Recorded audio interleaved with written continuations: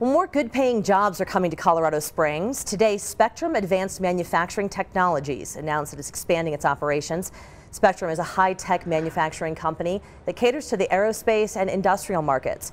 The company expects to create more than 100 new jobs with an annual salary of more than $85,000. Officials say tax incentives were not the only reason why they chose to expand in the Springs. We were looking at Tulsa, Oklahoma, where we have a research facility. We were looking at California, where we have offices in the north and the south. And Colorado has a great environment. There's still a huge workforce, not to mention the several thousand military people a year who get discharged and are wanting to stay here in Colorado Springs. Expansion includes adding onto its existing facility and creating another building dedicated to manufacturing.